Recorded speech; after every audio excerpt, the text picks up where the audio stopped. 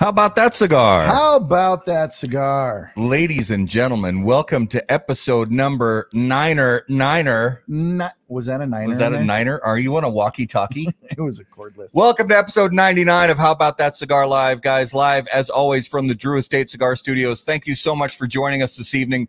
We have some awesome special guests on the show, so sit back, relax, tell us what you're smoking and drinking along with us in the comments. And let's, as always, open things up with our friends from Drew Estate Cigars. And let's talk about the brand new box designs for the popular Undercrown lines. This new 25-count design is more compact and shelf-friendly, enabling premium cigar retailers more shelf space inside their humidors.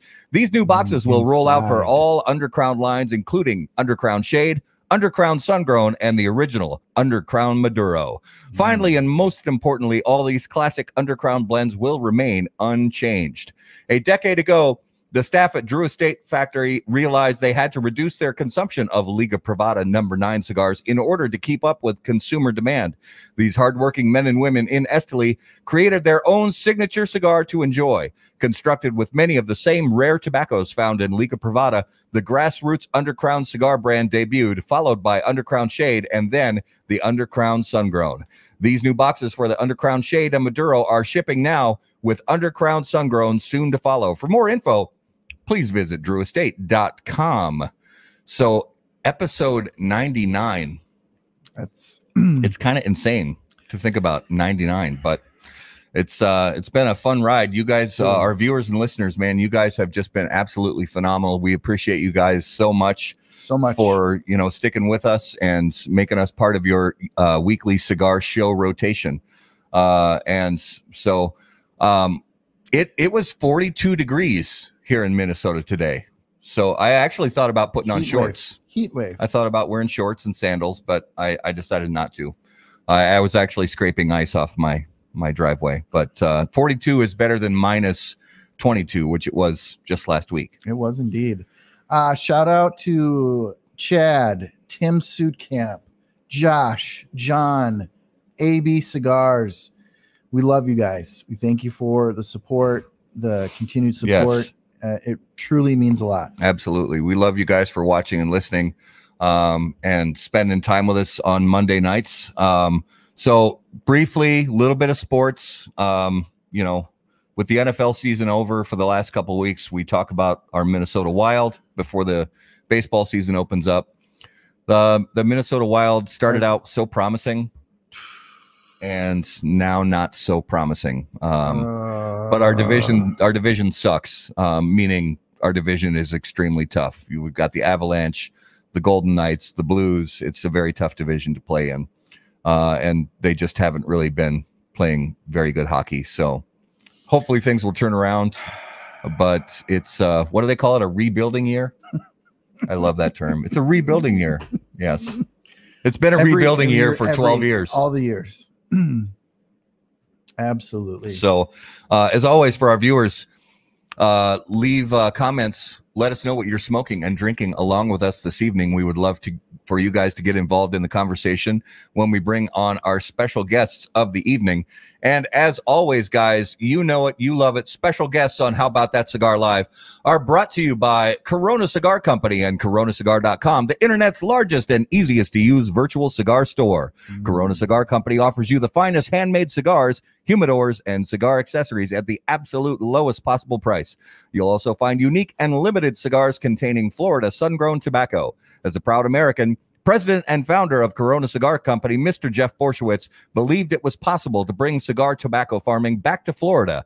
At Corona Cigar Company and coronacigar.com, you'll find the best selection anywhere in the world of cigars containing this special Florida sun-grown tobacco. If you live in Florida or are just visiting, be sure to visit any of the great Corona Cigar locations in downtown Orlando, Sand Lake, Lake Mary, and also the Davidoff of Geneva Lounge in Tampa. For more info, please visit coronacigar.com and floridasungrown.com. So, ladies and gentlemen, without further ado, please welcome to episode number 99 of How About That Cigar Live, Bradley and Alec Rubin. Welcome to the show. Guys, thanks for having us on. We appreciate it. Woo! Bradley, we can't hear you. You're muted.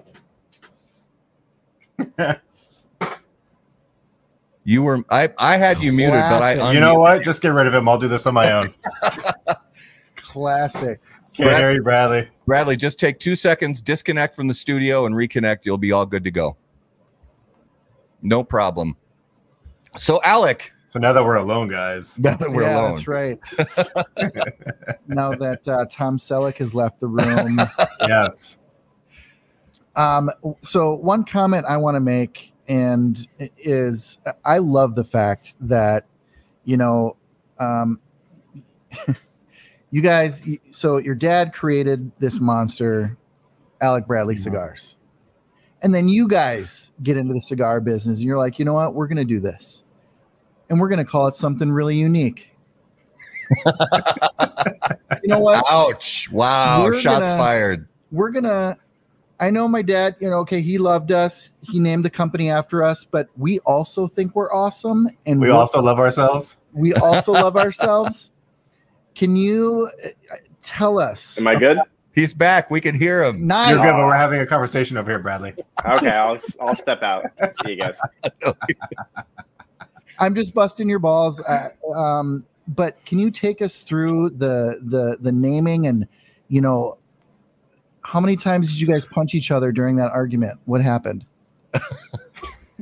So we actually we went through a bunch of different ideas for names, and then at the end of the day, we were like, why don't we just call it Bradley and Alec? You know, it's different from Alec Bradley. It's opposite. Bradley's name gets to be first this time. Why don't we just name it Bradley and Alec? So we went to Ralph, our VP here, and said we want to name it Bradley and Alec, and he said, no, you'll name it Alec and Bradley. And Nice. And we just said, okay. And that basically that's how he came up with the name Alec and Bradley. Am I wrong, Brad? Was that anything different? No, not really. And we wanted people to understand, basically make it as easy as possible to understand what the difference is, even though it is confusing. I don't think too many people actually know the story of the company being named after us and meeting our father, Alan Rubin, and then them being like, wait, your name isn't Alec Bradley, and then having to explain the story. So I think it actually does make it a little bit easier for when people do see Alec and Bradley and ask their local tobacconist or use the internet and look it up on Google and find out the story and, you know, in the palm of their hands. And I think it actually helps get our brand story out there. Yeah. Yeah, absolutely. Well, it is honestly, it's smart branding to there's nothing wrong with making the most out of branding that is already recognized. Yep. There's nothing wrong with that at all. 100%. So I want to go back to, well, first, before we get into that, tell us, so Garrett and I are smoking the Kintsugi, and we're just into it, and I'm loving it so far. And I'm drinking a little bit of Henry McKenna 10-year bourbon, and Garrett is drinking a lovely. Well, I got a couple things. I go between this hop by Lagunitas, which is 0 alcohol. It's basically a hoppy soda, and then this new craft non-alcoholic beer, Groovy Stout. If you guys are, you know, non-alcoholic drinkers, teetotalers for whatever reason, gotta check this out. It is so good. It is. It reminds me of what I remember Guinness like. You know, I quit drinking at 17, so I didn't get out there a whole lot. But this is delicious. So, Bradley, what are you enjoying while you're live with us here on the show? I am having an Old Forester 100 proof. Just a easy drinker, everyday drinker. Can't get rid of it. Yeah, I just bought a new bottle of that a couple days ago. It's never go wrong with it. Okay, real quick, we gotta put Chad's. Nope, up to down. This one here. Nope, down. This one. Yes. I don't think that would be funny at all. I'm trying to file a trademark lawsuit against his own sons. That'd be hilarious. That'd be good. I would just love. That'd be the ultimate dad prank. Ultimate dad prank right there. I can help with that. I work at a trademark law firm, so I can help with that. Oh God. Oh, that's good. I love that. That's very good. So, Alec, tell us what you're enjoying live with us here on the show. Yeah, so I'm drinking a beer from Adroit Theory. Here's the can right here. And what's cool about it is they actually do these pairings on the side, food, cheese, and cigars. And I had never tried this before, but the cigar is the Alec and Bradley Kintsugi. So I thought I'd try that tonight with the Kintsugi and see how it paired. How's it going so far with the pairing? Excellent. Nice. And I'm really enjoying it. Are you on a Kintsugi right now? Yeah. Awesome. I'm smoking the Corona Gorda. Looks like you're almost done with that thing. Yeah, I'm almost done with it. I'll light another one right after this. So I want to go back to, because obviously when you guys were very young, you saw cigars, you smelled cigars, you were around them a lot, with your father and probably his friends and other family members, most likely. But so I want to know, when was the first time that you asked your dad for a cigar versus the first time you actually had one? So Bradley, let's go with you first. So first time was 17. I was getting the itch. I wanted to experience it. And I got the absolutely not, you're not going to have one before you're 18. And my first one was on my birthday when I was 18. Our father really wasn't too strict on most things, but one thing that was not going to happen was his two sons having a cigar before the age of 18. Yeah. And what was your first one? My first one was a Tempest Natural. I wanted, even though, but I had no idea how to smoke it. I did not successfully smoke it. So I think my first successful smoke was an Alec Bradley Connecticut, which Alec actually taught me the correct way to smoke. Okay. So Alec, when was the first time you asked Dad for a cigar versus when you first tried one? I never actually really asked him the first, I never told him hey, I want to smoke a cigar. I knew where he stood on the topic, but at 14 or 15, I was already wanting to try cigars, but just he didn't have a bunch of rules growing up, so it was just wait till you're 18. And on my 18th birthday, I had my first cigar, which was a Max Nano, and it put me on my ass. Oh, that's an interesting choice for right out of the gate. I thought it was small, and if it's small, it can't kick my ass too much. I didn't understand much about tobacco at the time, or how ring gauges may affect things, and it put me on my ass. So can we talk about this for a second? Obviously, since that time, the Tobacco 21 became in effect. And those of us who are parents, and please, viewers, chime in on this as well. I want to know, if you have a son or daughter that comes to age of 18 and they want to have a cigar, what is your opinion on that today? That's a good question. That is a good question. So Alec, what do you think about that? When the time comes that you're, if when you have kids someday and they start reaching, the 17-year-old age bracket, at, let's say T21 is still in effect. Are you going to abide by T21? Yeah, I think I will, just because, our father made us wait till 18 because I was illegal at smoking age when, we were 18. So I think I would probably do the same thing, make them wait till they were 21, just because that's a legal smoking age. And I would never want them to have to lie about when they had their first cigar to anyone. So I would probably wait. Yeah. Bradley, what about you? Probably the same, but if I was a really cool dad, I would have to see how things play out. Then we'll see how things develop, and we'll see how cool the kid is as well. That depends. Yeah, that weighs very heavily in my decision. When we know, we've got a lot of these guys we had Henderson Ventura on there, and he had been smoking since he was 14, 15 years old. And a lot of these guys in Nicaragua and Dominican, they start out very young, and but that law piece is important. I agree. And I think it's different for the people who were born and raised in these cigar producing countries, whether it's Nicaragua, Dominican Republic, Honduras, Cuba, even, because things are just different there. And I think, you hear stories about, people in those countries that they start rolling cigars at 11, 12 years old. Yep. And potentially, I don't think that's potentially if I'm in a different country with my kid, I'm sorry, we keep going at the same time. If I'm in a different country with my kid and it's a different smoking law, I mean, at that point, have at it. Yeah. But I don't think it's not like it was 30, 40, 50 years ago, where I think it was more common back then, where you would have 11 and 12-year-olds actually rolling cigars in a factory. That's almost unheard of these days. Especially I've never seen that in New World countries like Nicaragua and Dominican Republic. And I have a really hard time with this issue. And we touched on it a little bit last week with Bear. Yeah. Because when is an adult an adult?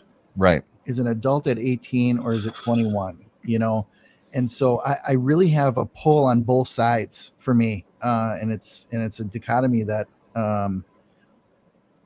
I don't know how it's going to play out. I really don't at this point. I think T21 it would take a miracle for T21 to go away at this point. Oh, I do too. But at this point, what can you actually do at 18?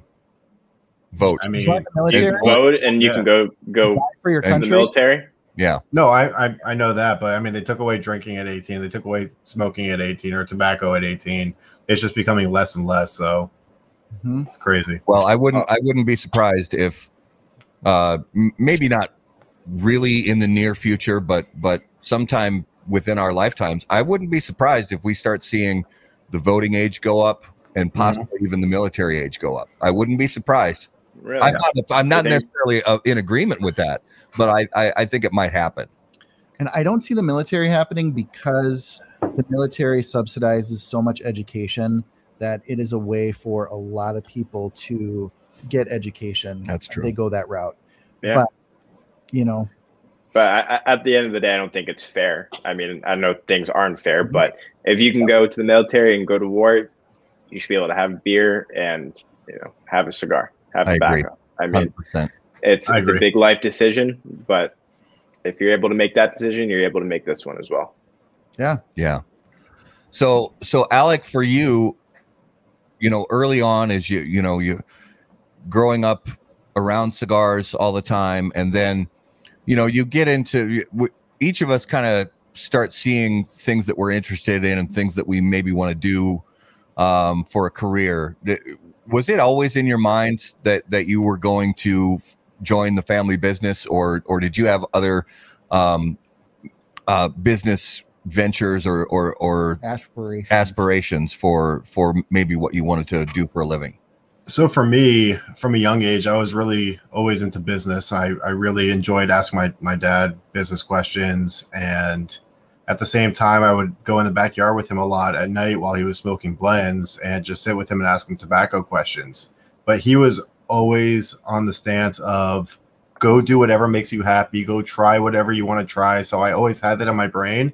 But I also always really liked the idea of the cigar business. I hadn't had a cigar till I was 18. So until I was 18 and started enjoying them, I was kind of like, yeah, maybe I'll go do something else. And then when the time came, there was nothing else I really wanted to do. This is what I wanted to do. I worked here in the summers from a young age in the warehouse, and throughout college, worked here as well. And I think the day I graduated, I just went from part-time to full-time and never looked back.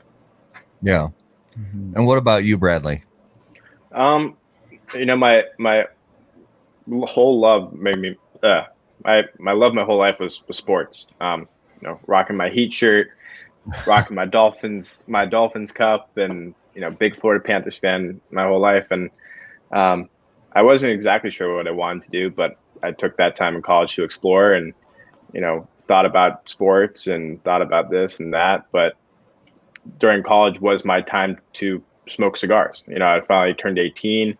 And I was having cigars, shipped to me from my dad, and I was smoking everything and sharing with my buddies, and we were all just enjoying them. And it was at that point that I realized how much it meant to me, and see how much Alec Bradley has given to me my entire life. And I was like, what am I doing if I'm not trying to give that to my future children? If I could pass down this company to them, like my father, has allowed me to come into the business. I mean, what am I doing with my life? So it was kind of towards my senior year that I finally was like, this is what I want to do. Like, how can I not want to do this? work with my brother, my dad, and at one point my grandfather, I mean, I would have to be an idiot not to have that experience. It was a pretty easy decision at the end of the day. Yeah. Just so you know, we didn't know that was his decision until about 2 months before he graduated. Oh, wow. He didn't tell us. Keep it on the down low. Yeah. We were all wondering, like, what is Bradley going to do? And then I think eventually I just asked him, what are your plans? And then he told us. Well, it's all about the anticipation. Yeah. So Bradley, what was your field of study in college? It was business management, entrepreneurship. Okay. So, you know, I always kept it in the back of my head that, you know, if I do decide to join the family business, it would be beneficial to have those classes and the degree. Yeah. So yeah, it did sit there in the back of my mind for most of my college career. Yeah. Well, and it's funny because about a year ago, a little more than a year ago, we had your dad on the show, and we asked him a little bit about you guys and your starting up your own blends and your own brands and everything. And he was really open about the fact that although growing up in a cigar family and all that and being around it all the time, he didn't hand you guys anything, that you guys were on the hook for your own project, your own, you know, your own work, putting in your own hours and all that. So what did that process look like for you guys when you first said, okay, we're going to do this thing on our own? And what did the process look like when you first started putting together a brand, a blend, and all that? Bradley, let's go with you first.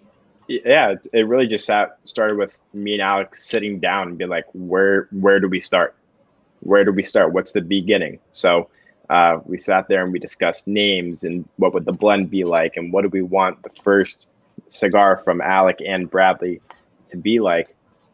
And so it really just, I mean, it was days and weeks of just discussing and of how this is all going to work out for us. And then it was time to put everything into action.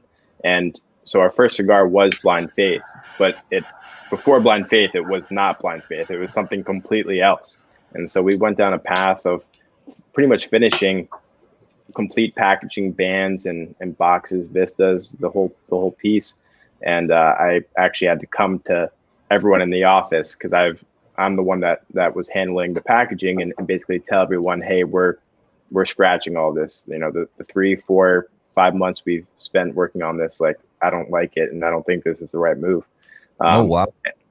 And it took lots of kind of sleepless nights of just staring at the wall, which is where I seemed to do my best thinking. And we came out with Blind Faith, and that was our first cigar that we released as Alec and Bradley.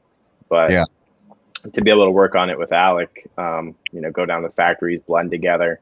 I saw how excited Alec was to go down to the factories, which like just made me super happy to do this with him. Mm-hmm. So it all started just us talking about what we wanted to do, what we wanted people to see from us. So it was a lot of fun.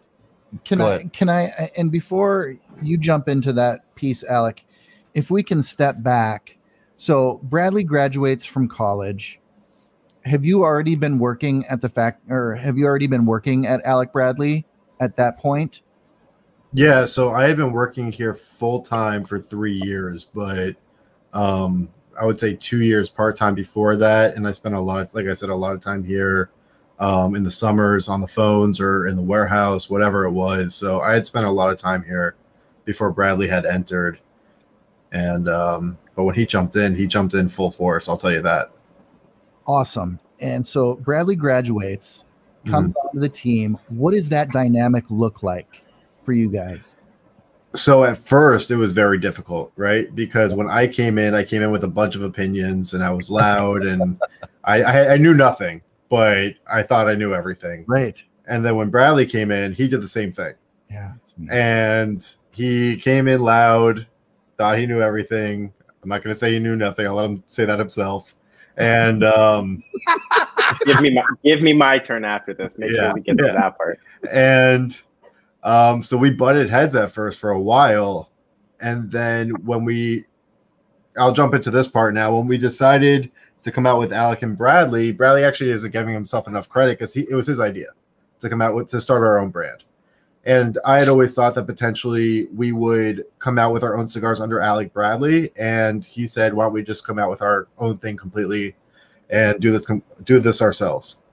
And I would say all throughout Blind Faith was tough. We fought a decent amount, going back and forth. And that's when we kind of realized we needed to separate responsibilities a little bit.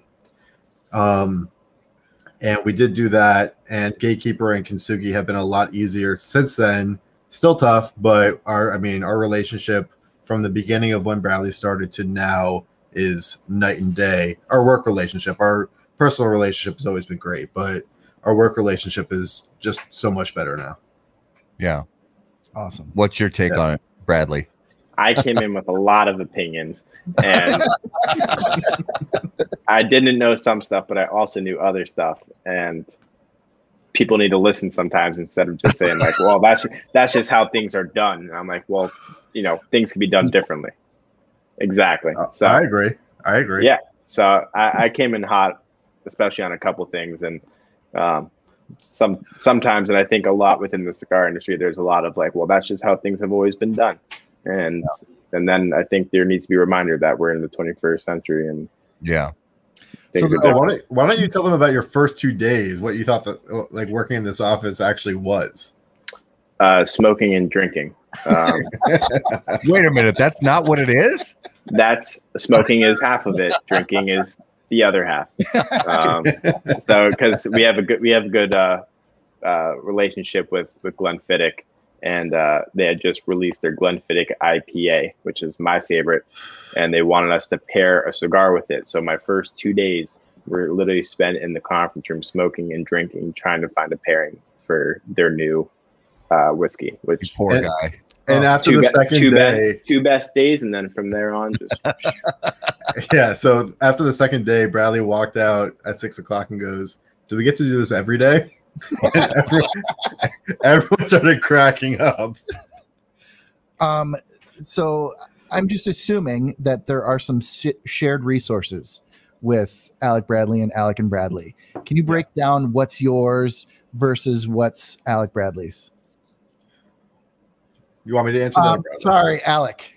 Okay, so pretty much most of the resources are identical, except for the fact that on the Alec and Bradley projects, it is our blends off of our palettes, our designs. We have full say in everything that goes on. We do occasionally ask opinions of either our father or of Ralph, the vice president, or Jonathan Lipson, who works very closely with me and Bradley. But for the most part, it's our decisions.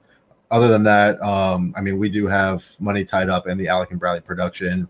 But other than that, our sales reps, our distribution channels, all that is the same. Okay. Yeah. Same corporate office. Yes. Yeah.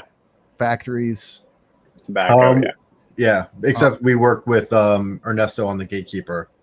So that's one thing that's different. Yeah. Yeah. Well, and that's actually kind of a good segue because I want to say congrats to you guys on Gatekeeper getting number 7 on the Cigar Aficionado list for 2020. I mean, thank you. Huge congrats to you guys because thank you.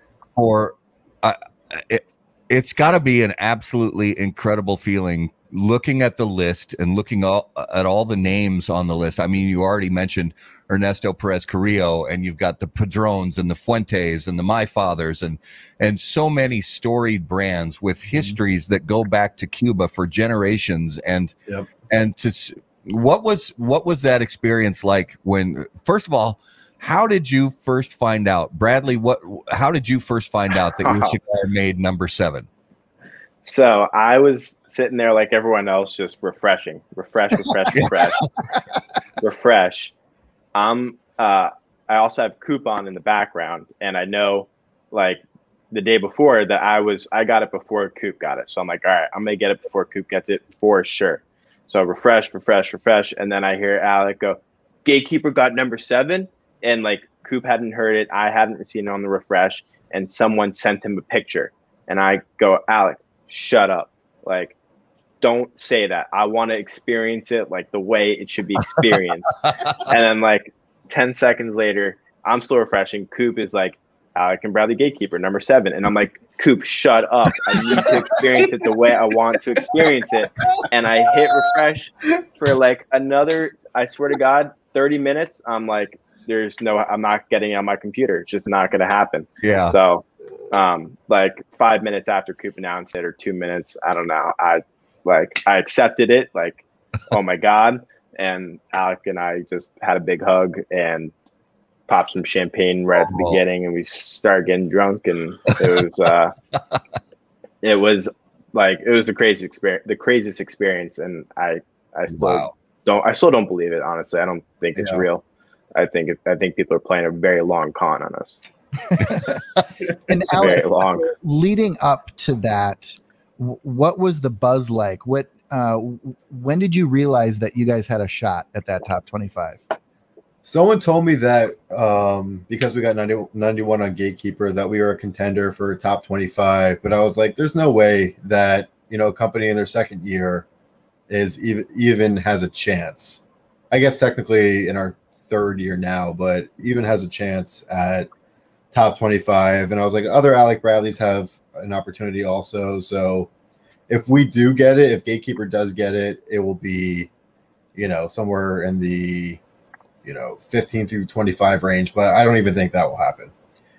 And when it hit number 7, I mean, someone texted me saying, hey, congratulations on number 7. And I was like, oh, on whose list? And they were like, Cigar Aficionado. And they sent me the picture. And I was like, are you kidding me? And completely freaked out. I think we started drinking at 10, whatever time it comes out, 10:30 in the morning till past 6 o'clock, nonstop all day, just celebrating and having a great time. And yeah, it was fantastic. And I told Bradley, actually, we should just retire right now. And I said we should just close down Alec and Bradley. Our first cigar that was rated by Cigar Aficionado is also hit top 25. And like, we're done. There's nothing else to be done here. So let's just close up shop. That is just, I mean, it's absolutely incredible. And coming out of that, you guys, I assume, when did the Kintsugi release before that was announced or after? It released before, yeah. But it wasn't a contender because it didn't release. They didn't rate it. It didn't release, and it didn't rate before October, whatever the date is. Yeah. Yeah. But that's all. And this is the first time for Garrett and I trying this cigar. Yeah, and I was just going to suggest a check-in because honestly, the pairing, and you guys know, because you guys do a lot with whiskeys, and pairing cigars with bourbons can be tricky because bourbons can be, they can tend to dominate certain cigars.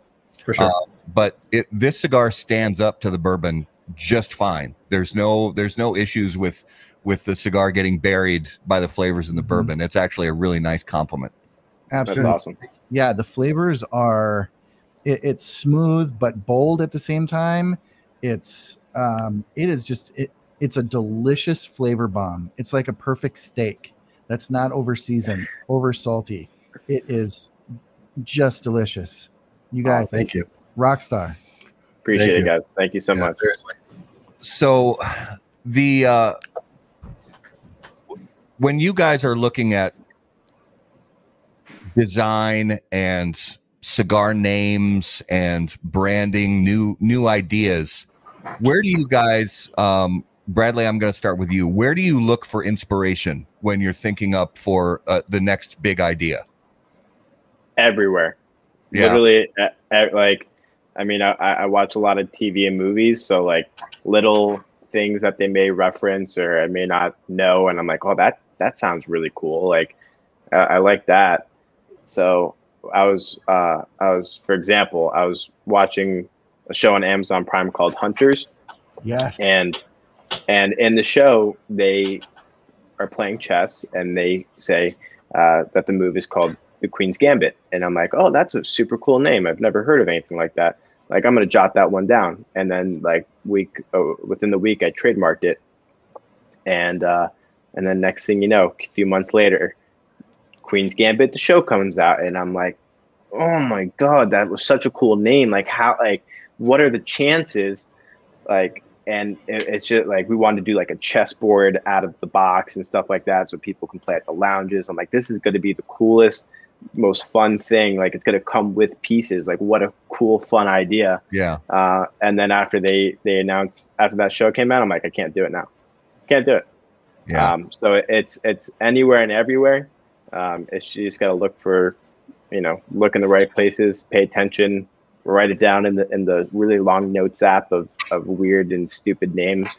And then you pitch them to Alec, and you see if he fancies it or gives it a nay. And then I try to convince him, hey, no, this is actually a really cool name. It's really fun. Let's do it. And then we try and hash it out, and we'll see if I win or not. Well, as a former tournament chess player, I will encourage you to continue with the chess themed something, because there's really nothing out there that is that has that chess background. And there's a lot of cigar smokers who are into chess, and I've got some ideas. There's a lot of really great chess terms. You hit me up. You hit me up after this, and we talk some names out. Okay. All right. Awesome. Alec and Bradley and Garrett. Hell yeah. Whatever. Sorry, I'm with those guys. I don't know. It doesn't quite have the same ring to it. I don't know. It doesn't roll off the tongue. Garrett goes first. Garrett and Alec and Bradley. That's the next one. I love it. I'm down. So Alec, what was where did for the first release, Blind Faith, where did the look and the name come from? So honestly, Bradley's realm within Alec and Bradley starts with concepts and design. So I have very little to do with that until he comes to me with the concept, and then we both sit down with the designer and talk about design. And then I kind of step away for a little while, and then come back and step away and come back and give my 2 cents, screw everything up, and then we start from scratch. And that tends to be how that works out. But Bradley had come up with a different idea before Blind Faith, a different name, a different concept, and we were working on that for a while, as he mentioned earlier. And I wasn't in love with it at first, and it was starting to grow on me a little. It wasn't my favorite thing. And then the day he came to me and said, this idea sucks, I hate it, we're starting from scratch, I said, thank God. And we were already working on the blend at that point. I think we were somewhere crazy, like 30 blends deep at that point, trying to figure out the perfect blend for our first launch, because we wanted something that really measured out perfectly between strength and flavor. So where you weren't losing flavor because you had too much strength, and you weren't losing strength because you had too much flavor. We wanted this perfect mesh. And then Bradley came up with Blind Faith and absolutely crushed it. So that project before, and we don't have to get into specific details about it, but and I've heard this from other people in the cigar business, regardless of how many years of experience they have in the business, that sometimes you go through project, and even guys I know in the beer business that have been through that, where they put together a blend and they put together a branding scheme and the whole bit, and then just like at the 11th hour, they sit down and they look at the whole picture and they realize we can't put this on the market. It's just not right. That's got to be tough to go through all that work. And so Bradley, was that, it's because you had to come to this realization and say, look, I know we've put in all this work, I know it's been blood, sweat, and tears, but this is not the right product for us to market. What was that decision like? It was tough. I'll give a little bit of the not the reasoning, but how I came to the conclusion. And I was actually watching an interview that had both Pete Johnson and John Huber in it. And two people that I definitely look up to in this industry. And they said something that just kind of hit home with me. And I was already contemplating, is this the right, packaging? Is this the right look for our first release? And something that they said just kind of stuck with me. And I was watching it at night, and so I realized, I was like, no, this isn't right. Like, it doesn't feel right, and it's just I can't go through with it. It's gonna bomb. And so I had to first, like I said before, I went to Alec, then I went to my father, our vice president, our VP of sales, and I told everyone separately, like, hey, I don't think this is the right move. And they're like seriously? Like, I know Alec was relieved, but like, hey, we've been doing this for at least 3, 4, or 5 months. Like, you're telling me you want to start all over again? Like, it's going to delay a lot of things. So I was like, yeah, I'd rather not go through with this. I think it's a poor decision. So it was emotionally, like, I felt really bad, but I knew at the end of the day it was what was best for us. So yeah, I feel like we had a lot of big lessons very quickly when it came to launching cigars, that being one of them. Working on the blend until we thought it was perfect was another one. Because I think at the end of the day, total blends, even including minor changes on the blend until Blind Faith came out, it was somewhere around 38 total blends before we hit what we wanted. Yeah. And so I think we learned a lot of lessons very quickly. It took us from the day we started to the day we launched. It was almost about a year, about 11 and a half months. Oh, wow. So I think we learned a lot of lessons about the industry and the right things to do very quickly. And then you go work with Ernesto, and he makes it seem so easy, and it's frustrating. I bet that's absolutely. Yeah. So was that first project into production already? Were there already cigars in the aging room, or had it not gotten that far yet? It hadn't gotten that far yet. Okay. Yeah. And so prior to you guys deciding to go, if we can go back again, when you guys were younger, did you go to the factories? Did you go to the farms? Did you ever do any of that? Mm-hmm. No, Nothing. not at all. Okay.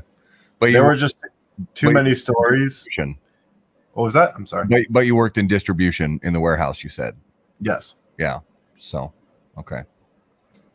So no time spent in Nicaragua until we started with the company. Yeah. Okay. Mm-hmm. Okay. So you were really coming in fresh to the business, unlike a lot of other family businesses where the kids come up and, they at least get an idea of how all the cogs and everything is working. I mean, you guys, I'm sure, got a sense a little bit of what things work, but you really came in fresh to all of this. When it came to go ahead, Bradley. No, after you. Okay. When it came to the tobacco side, yeah, that was something completely new to us. I spent a lot of time myself around business meetings, and just, my dad would call them sit down and shut up meetings, where I just sat in and listened and didn't say a word, and just to kind of understand how the business ran a little bit. And at the same time, I was hanging out at my local cigar shop way too much, and I would kind of help out at the register and do different odd things here and there, and they would pay me in cigars, essentially. Yeah. But they would unband them, and they would just give me the cigar, make me smoke it, and then tell me what it was afterward. And that was a big thing for me to learn my palate and figure out what I liked, what I didn't like, start to understand, tobaccos from what regions I liked and which ones I didn't, which brands I liked, which ones I didn't. And that was kind of valuable within itself as well. That's huge. Yeah. And how about for you, Bradley, when, you're getting into tobacco, what did that process look like for you? I think it went just like everyone else's, like, visit to the factory, basically. Like, my first visit, I think, is like everyone else's. Like, you're starting from scratch. Like, here's, the seedlings, and here are the farms and fermentation and sorting.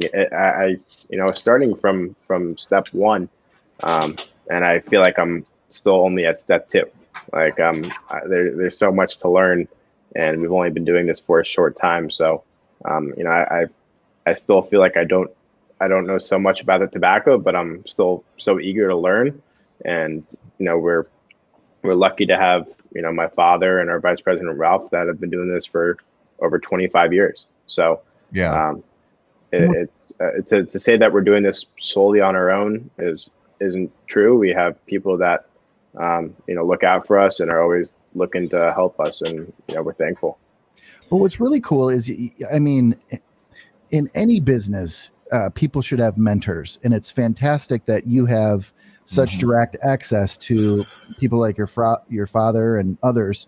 But what I love about this story is that you guys really are doing it on your own. Your dad isn't this guy hand-holding you through this whole process, giving you all of these things. You guys are doing that process the real way, and you're figuring it out for yourselves. Yeah. And that's, I'm not going to name names, but there are companies in the business that, just, take things and slap a name on it and put it in boxes and sell it. And you guys aren't doing that. You guys, you had a lot of help. Like you said, Bradley, you've got your dad and other people around you, but you're actually putting in the work, and I respect the hell out of that. Absolutely. Honestly. Yeah, we're fairly lucky with you. with some of the mentors that we have. We have Hugo, who runs Raíces Cubanas. We have Nestor Andres Plasencia, that has been a big help to us. Ernesto, obviously a big help to us as well, and then our father and Ralph also. So we do have a lot of great mentors within this industry, and we've been very lucky and fortunate that we have these people helping us out. But I do have one quick story about Bradley on his first trip down to Nicaragua and Honduras. That was fantastic. Do it. So we were, I think, were we at Plasencia and Honduras at the time, or Honduras or Nicaragua? I can't remember. And Honduras. We were both blending Honduras. We were both blending cigars, and we got in the van with Nestor Andres, and he grabbed my cigar from me because he wanted to try it. And he's like, "It's okay. It doesn't suck, but it's not great either." And then he grabs Bradley's cigar and starts smoking it, like just out of our hands, and just starts smoking it. And he goes, "Oh my God, this is amazing. What did you do?" And Bradley had him going for like 2-3 minutes, and then he just started laughing, and he goes, "Yeah, that's a black market. Mine was so bad that I had to put it down. I just let it be black market." And he's like, "You mother!" Like, he was so mad because he had him going for like 2 or 3 minutes about how he blended that cigar, and it was his first cigar he ever blended. Oh, dude, that's fantastic. It was really funny. I could see Nestor's face right now. Oh, yeah, that is fantastic. That's awesome. He still brings it up from time to time. It was funny. Yeah, it was good. Oh man, that's good stuff. Mm-hmm. So, and honestly, I'm with you guys when it comes to the process and tasting and things like that, because I mean, Garrett's been tasting and reviewing cigars longer than I have, and I have since about 2015 or so. As far as, I mean, smoking a long time before that, but actually putting in time to taste what I taste and take notes and stuff like that. And when my ego gets the better of me sometimes, and I'm like, yeah, I got this thing figured out. Sometimes I'll get, a few things right, or I'll nail a cigar, on naming it or whatever. And then the next thing you know, I'm smoking something and I don't have a clue what it is. And it's something super obvious. And I'm like, I'm such an idiot. I have no clue what I'm doing. I should just quit. That's tough, man. It's not easy. I mean, you can't be so hard on yourself. There, how many days I feel like I'm like, oh, this blending thing, I got it. And then for a week straight, I'll be like, is my palate off? Is there something wrong? What's going on with me? Like, and you second guess yourself constantly. It's just part of the process. And you do have to trust your palate, but at the same time, I mean, it's such a difficult thing. Well, I remember the very first video review I ever did. And so I filmed this whole thing. I set up this little studio in my garage, and I went back to, edit the video and go through, and I'm rewatching it.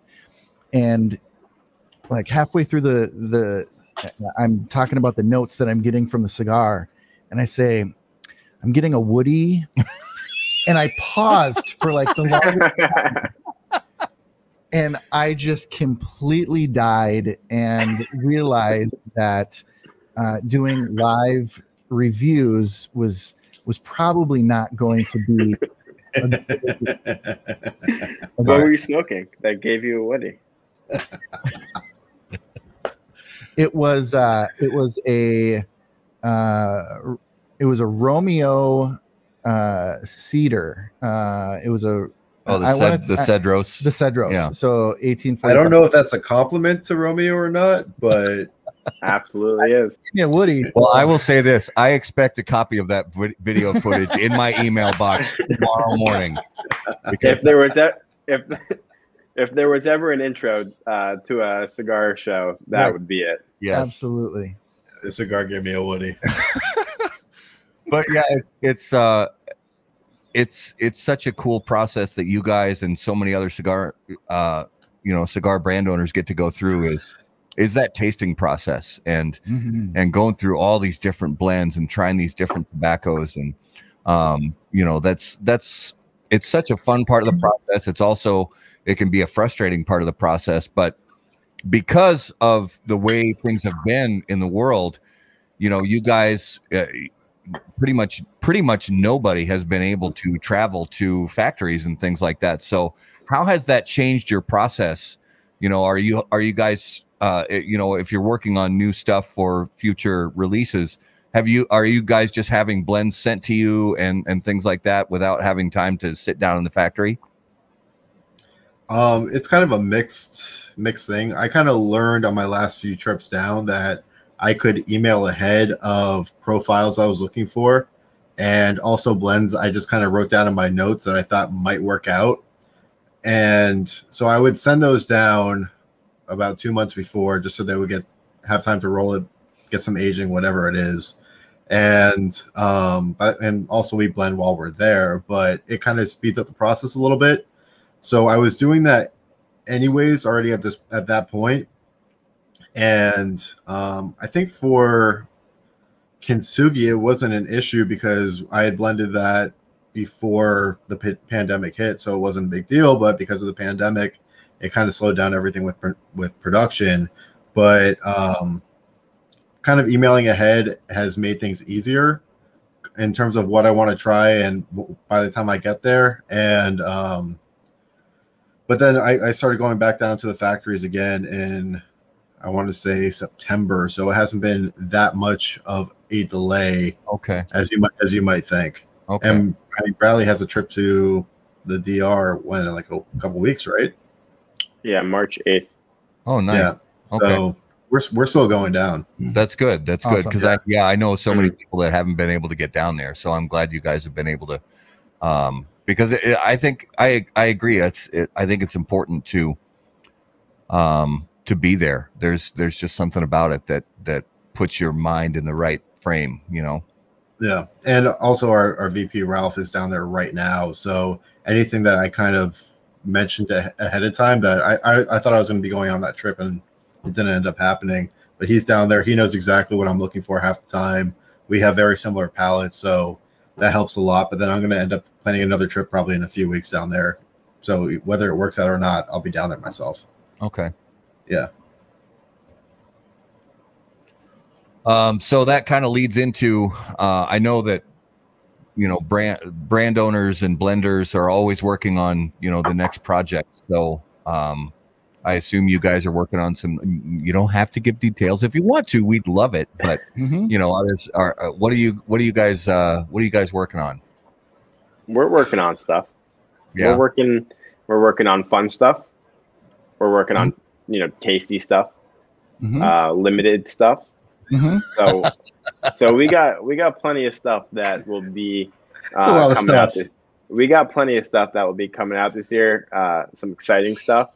So I think there's going to be plenty of cigars for people to try from us, and I think it's going to be an exciting year for Alec Bradley and Alec and Bradley. So you guys, you heard it here first.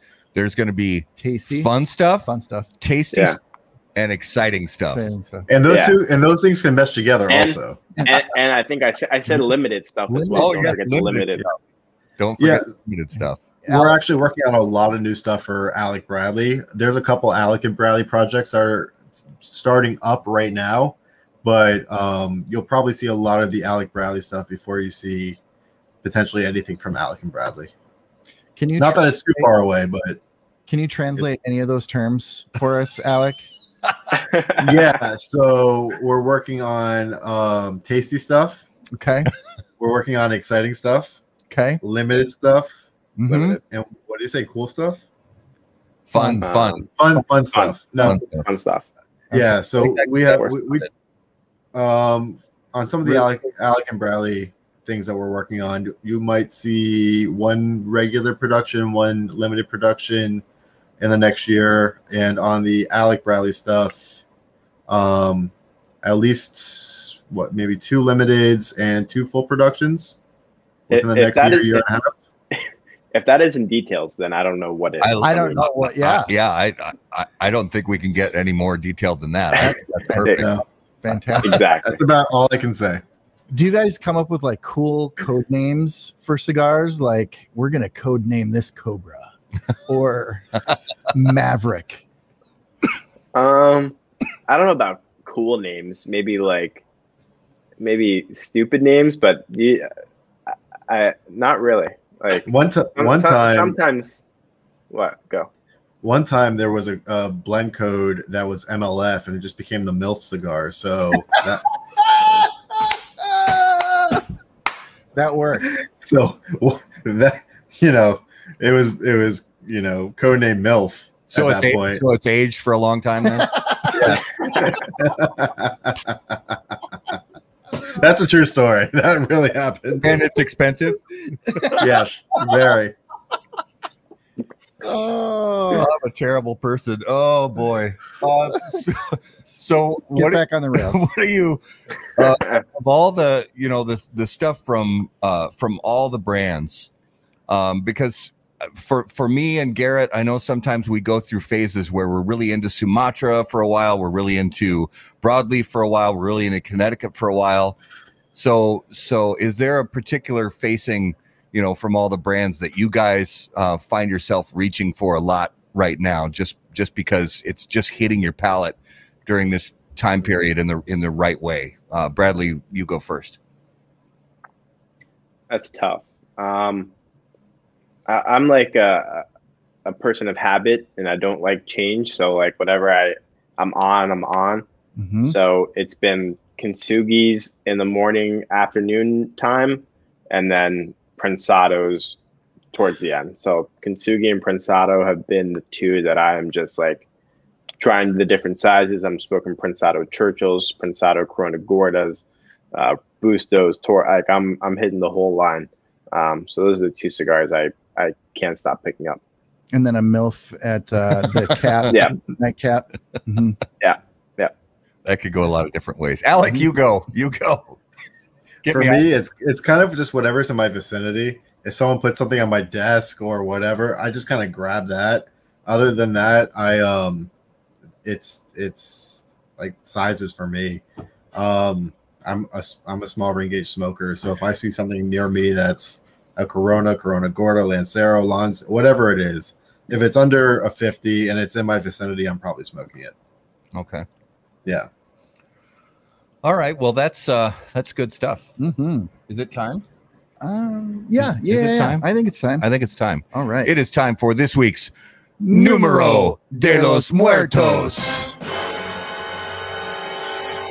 And as always, Numero de los Muertos is brought to us by Smoke In Cigars. So please visit smokein.com for our friends at Abe, or our friend Abe DeBabna and all the crew over there at Smoke In Cigars. And I want to give a little shout out to Abe and the whole crew at Smoke In. So this past Saturday, they had the Great Smoke virtual experience, and that thing was an absolute lights out hit.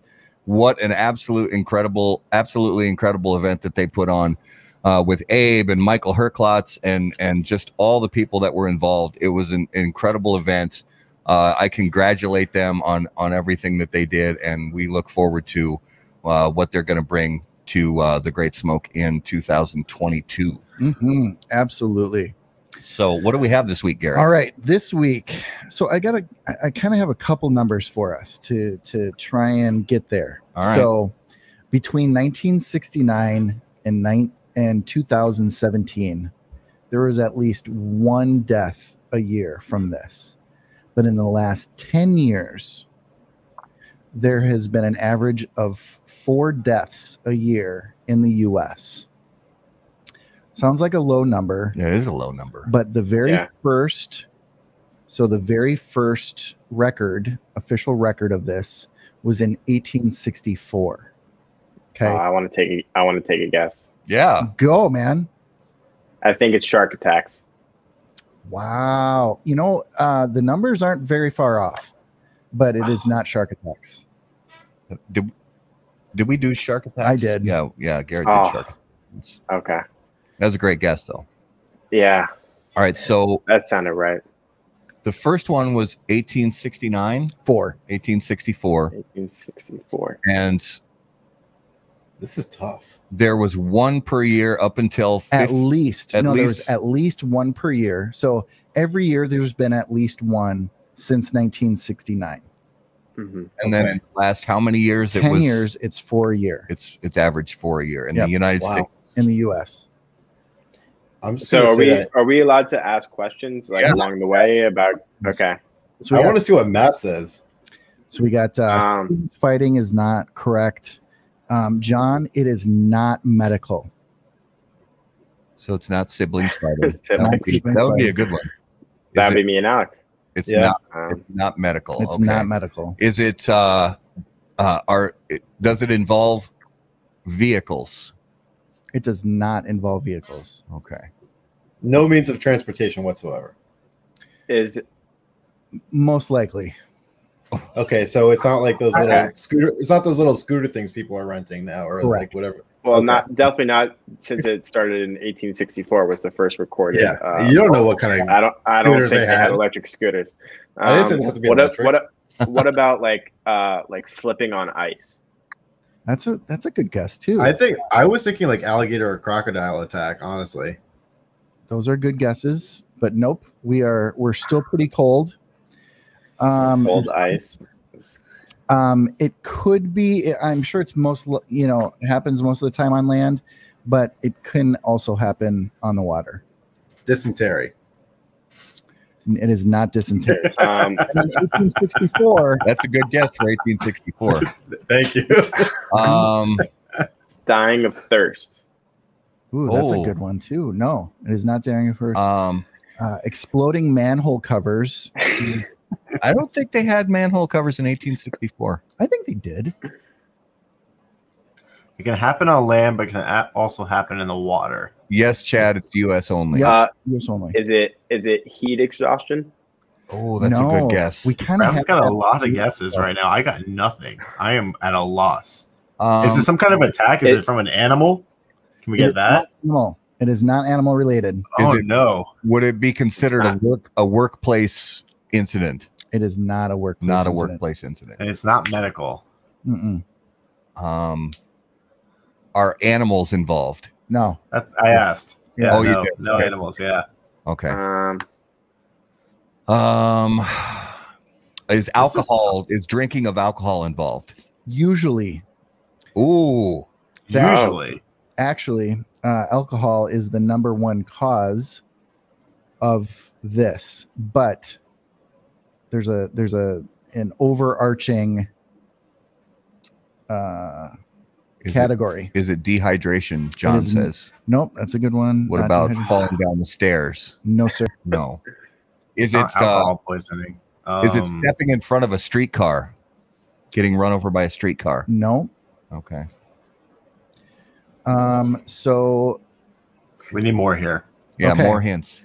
The demographic is 99% male between the ages of 18 and 19 years old. What? Is it getting killed at boot camp? No. But it has to do with alcohol, but there's an overall category that trumps the alcohol part. Mm-hmm. Is it fraternity pledging? Hazing? Yes. Hazing? It is hazing. Oh my God. That was tough. That was a very tough one. Good job. Jeez. Wow. Our first time on the show and you throw that at us? Come on. That was a tough one. So the first recorded one was 1864. 1864. Please tell me it was Harvard. Cambridge. No, but you said U.S. only. I forget Wow. the school. I don't want to Okay. misquote. Wow. But yeah. So this has happened on the water also? Well, a lot of times, hazing they'll go out into the ocean or on a lake and have their little boat parties or whatever. But I'm on a boat. I'm on a boat, my D's in a box, that whole thing. But alcohol and actually, it's my favorite segment. It's ours too. it is ours I too. love this part. That was a good one. That was You got another one lined up, teed up, ready to go? Gotta wait till next time you're on the show. Yeah. Okay. I'm fine So with that. Hazing. Also, another good one. PSA to hazing. Let's Dial it back. Yeah, and the number one cause obviously was alcohol poisoning via the tampon. I'm gonna have to ask you to go back there. What? Can you explain that, please? So, if you soak a tampon in high octane and you insert it Nope. Stop. Nope. in the chute, it is apparently the quickest way to get hammered. Jeez. And that has been the leading cause over the last 10 years of alcohol poisoning and deaths. You're welcome, by the way, for that. Wow. A high point in the show right here. And you said it's predominantly male. Yeah, 99% male. Like in the last 10 years, I think only one was a female for hazing deaths. With That's terrible. alcohol-soaked tampons. Okay. So has there been anyone that's gotten this segment on the first guess, or who got the least amount of guesses? There was somebody. God, I can't. Somebody within the last month or so, dude. No, it was right away. It was Bear. Oh, was it? What was It was the Bear. That sounds like Bear. Yeah. last week? Yeah, Bear just. Shit, what was it? I don't even. What was this question? Mouth. Damn it! I do so many. If anybody remembers, put it in the. I don't remember what it was, but it was right away. He just boom. But Carlito Fuente, one of the biggest honor, Carlito Fuente. Oh yeah, that Numero was de los Muertos a couple weeks ago when we had Jose Blanco on. Yeah. Nice. But his first guess was probably one of my favorite guesses too. Titty bars was his guess. That wasn't the right guess, but he got the right guess just a few minutes later. Yeah. Very close. Very close. Yeah, it was Bear last week. Chad, do you remember what it was? Yeah, Chad, if you remember what it was, I don't remember what the category was last Terrible. week. We should, but so that was this week's Numero de los Muertos. Numero de los Muertos brought to you by Smoke In Cigars. So, guys, now it's time for the fun stuff. All right, Alec, I'm starting with you on this first one. Yes, sir. If you could hear the thoughts of one living person for 10 minutes, who would it be and why? Bradley. Oh. It's not how it works, bro. Not how it works, big bro. I'll take that answer, but I'll ask you for a second. Let's see. Bill Gates. I Oh, love it. Yeah. Got it a few times. Yeah, for sure. Definitely. Bradley.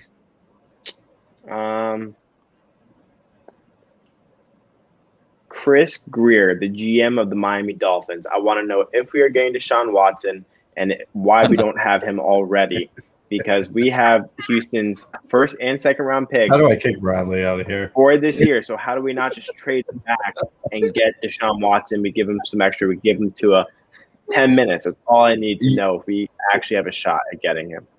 Your answer was longer than the amount of time you could actually hear his thoughts. So That wasn't a long answer. I needed to give an explanation as to why Chris Greer. Well, And if we don't get Deshaun Watson, I'm going to be upset. it's a good answer. I'll be honest with you, and I'm no expert, but I dabble a little bit in reading about football. I'd say when it comes to Deshaun Watson, be careful what you wish for. I'm not sure if he's all that he appears to be. That's all I'm saying. You got to tell me why. You can't just say that. I don't think he has I don't. He has the legs and he has the mobility. I don't think he has the vision down the field that you're looking for. I think that he was throwing to Will Fuller down the field plenty of times. Yeah. And Will Fuller made a name for himself because he could run very fast, and Sean was hitting those targets downfield. Yeah. I'm telling you, he's a Pro Bowler. He's a big step up from Tua, who is, as I knew, a bust. I agree. He's a step up from Tua. Absolutely. Yep. That's a big step up. Yeah. All right. So Bradley, you go first on this next one. If you were about to get into a fight, what would your soundtrack music be? Ooh. Okay, I'm in between two songs. I'm gonna go with 50 Cent, Many Men. Dope. If that song doesn't pump you up, nothing else will. I like it. I completely just forgot my song as you said that. I'm not gonna lie. Good. I was like, oh, Good. that's a good choice. Wait, what was I thinking? I can give you my other one, Alec, if you want. You can borrow. What was that? It was Enter Sandman. Oh, that's a good Another one. excellent choice. Yeah, that's a good one. Both good choices. Thank you. Okay. But you can't take it. I use both. I was gonna go with the Little John song. What it's called? Like Turn Down for What? That just hits hard. And I feel like when you're pummeling someone's face, that's exactly the song that you want playing in the background. I dig it. Yeah. Yeah. It's my youngest son. Yeah. Even years ago when he was only, I don't know, 6 or 7 years old, he used to beg us to put that song on. Yeah. He would just thrash around the living room to that song, not having a clue what he was listening to, but he would just thrash awesome. the living room and get out. It's just a drop on that song. Yeah. It's great for just, fist to cheek action. Yes. No problem. Absolutely. Even if it's happening to you, even if you're the one getting punched in the At face, least I'm rocking to the song. At least it's a good song. Yeah. All right, Bradley, choose one of the following. You could hit a home run as a starting pitcher. You could score a touchdown as a defensive lineman. You could score a goal in a hockey game as the goalie, or score a goal in a soccer game as the goalie.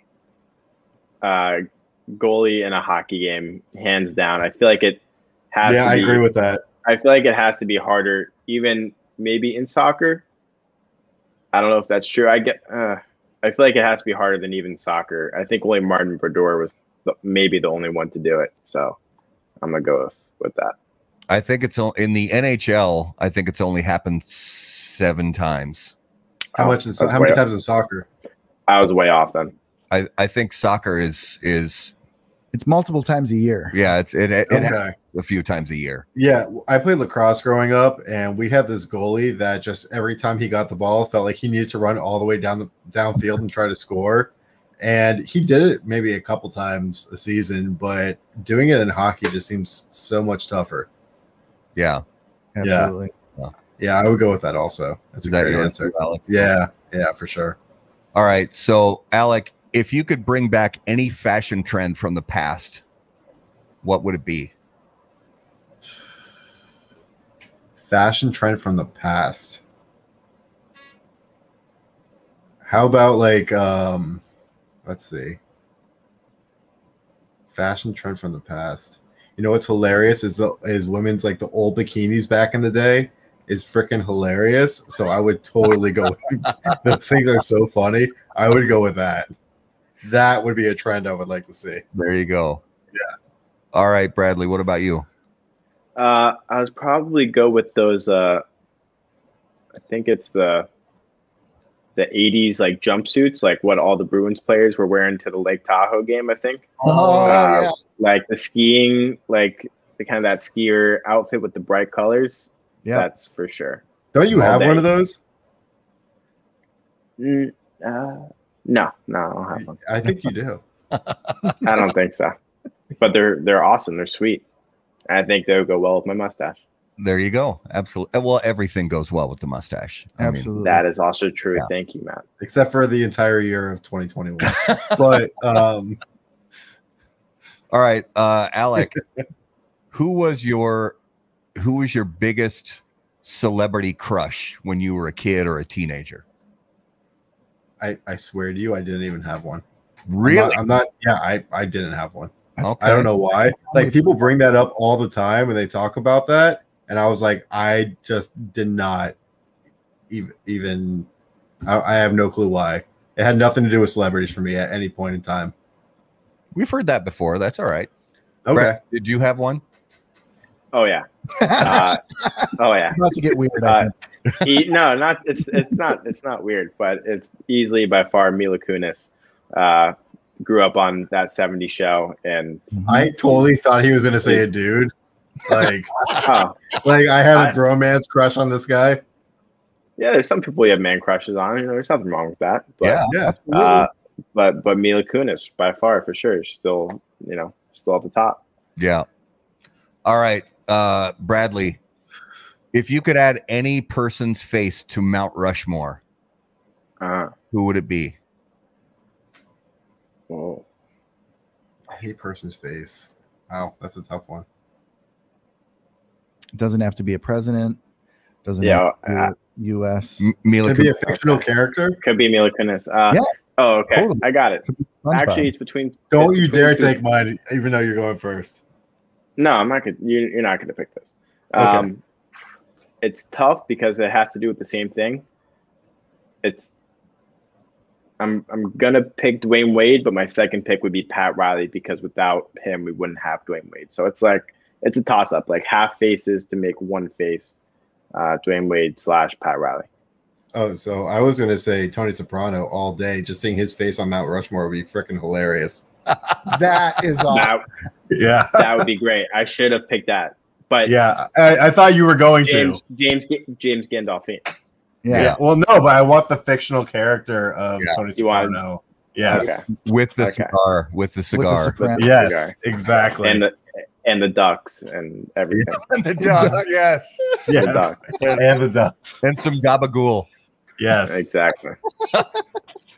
So I have to throw this in. So Yeah. a story about Dwayne Wade.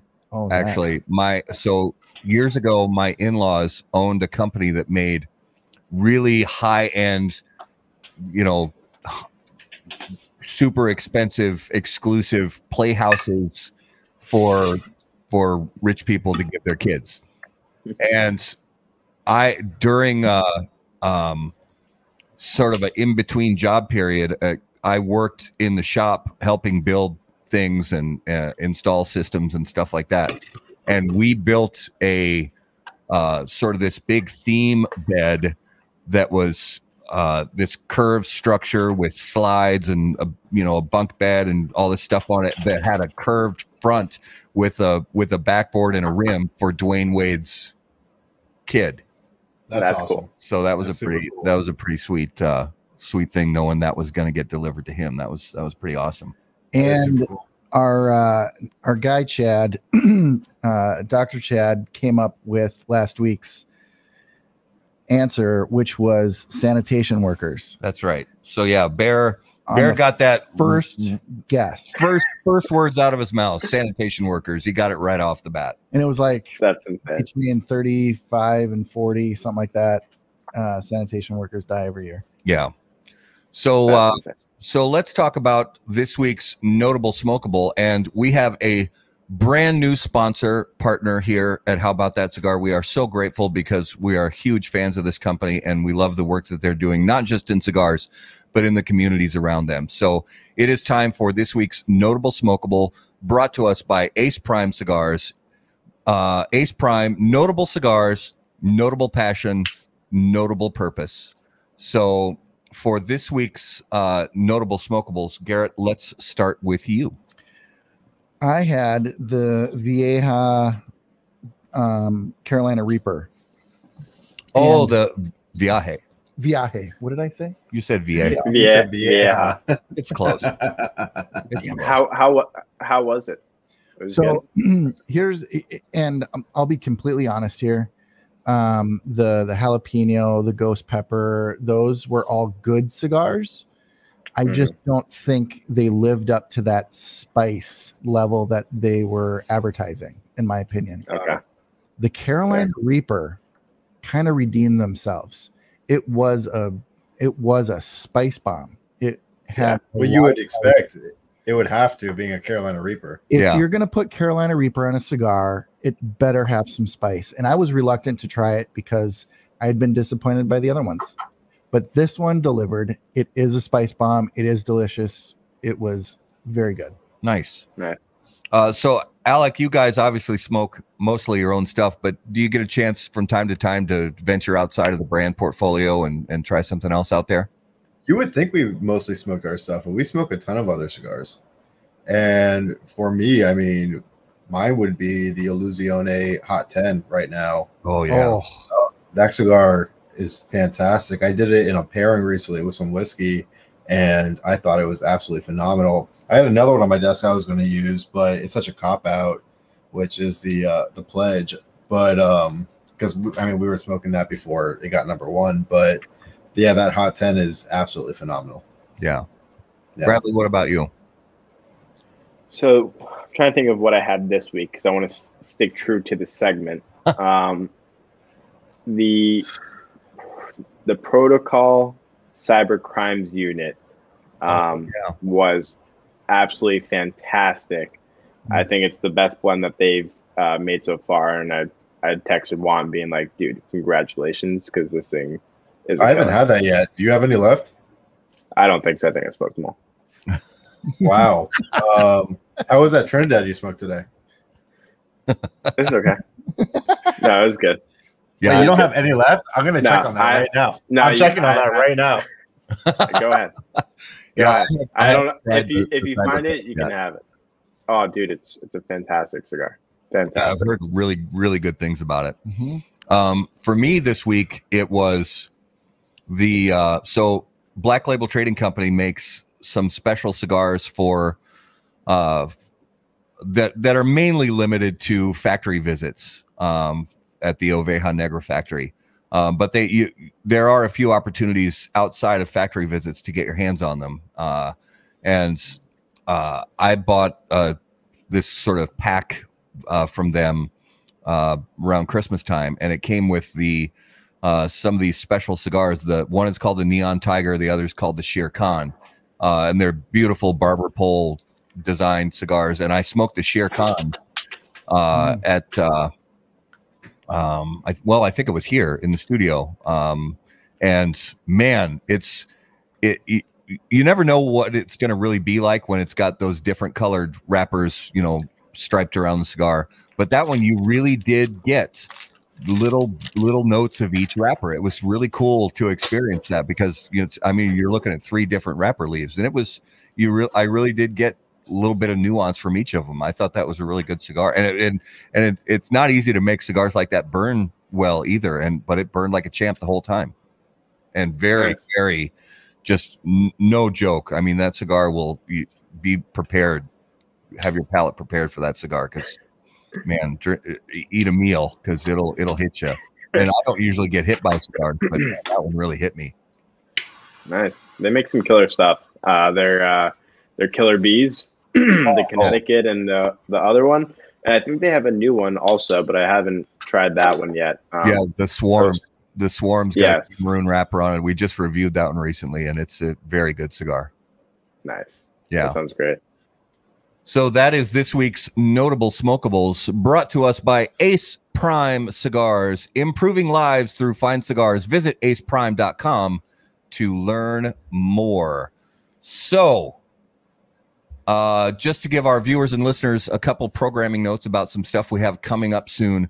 Next week, it is unbelievable. Next week is March 1st on our show night.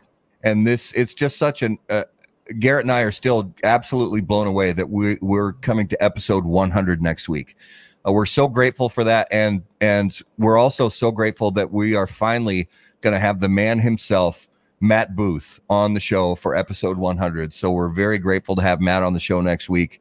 The week after that, on the 8th, we'll actually be off the air. I'll be on vacation that week with my family, so we will be off the air. But following that up on the 15th of March, we're going to have Scott Pierce, who is the executive director of the PCA, and we're going to try to find out everything that's going on in the regulatory world and possibly see if we can get some updates on, hopefully, if there's going to be some kind of a trade show this year.